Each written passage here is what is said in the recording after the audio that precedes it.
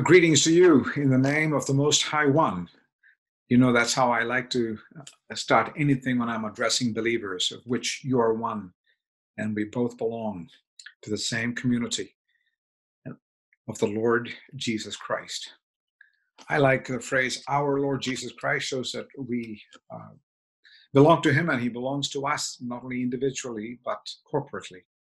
And I like the full title, the Lord Jesus Christ, because the Lordship of Christ, Jesus is Lord, especially by his death and resurrection, when he won the great victory over death and proved it by the resurrection, allows us to have confidence in the most difficult and desperate of circumstances, which our world faces as never before, and we do not know when it is going to come to an end.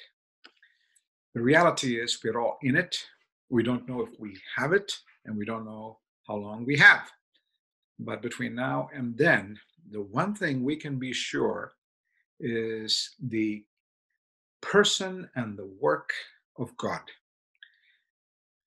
This last summer, I had the privilege of teaching about 60 students in Colorado on the character of God.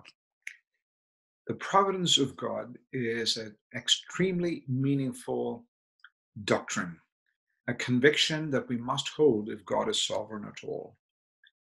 It affects our prayer life, it affects our confidence levels, but more so, it allows us to be in his ministry, in confidence and in victory. As I explore the confidence in the providence of God, whether in prayer or in work, there are three dimensions in his providence. One is his power, second is his goodness, and third is his wisdom. Providence says that all three are operating all the time: his power, his goodness, and wisdom. When we think about God and his providence, we shall never, ever diminish his power. When you pray, if the Lord wills, that is not a statement that doubts his omnipotence. But it also affirms his goodness, that God's character as good can never be impugned. All of us know the great African repartee to the speaker. When the speaker says God is good, they say all the time, God is good. That even in the desperate evil that we face because of a broken world, brought on by our own sin and exacerbated by Satan and his demons, we have to somehow hold that God is good. The third dimension is God's wisdom. And there we submit. We do not know everything. He's the only one who can see all, who knows all, and has planned all things.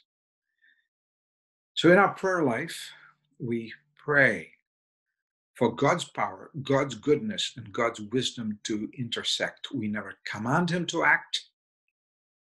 We anticipate his answers. We believe that he can intervene and change the course of personal history, family history, and life itself. And so, the great verses of all things working together is not accidental or fatalistic. It's God's providence causing all things to work together.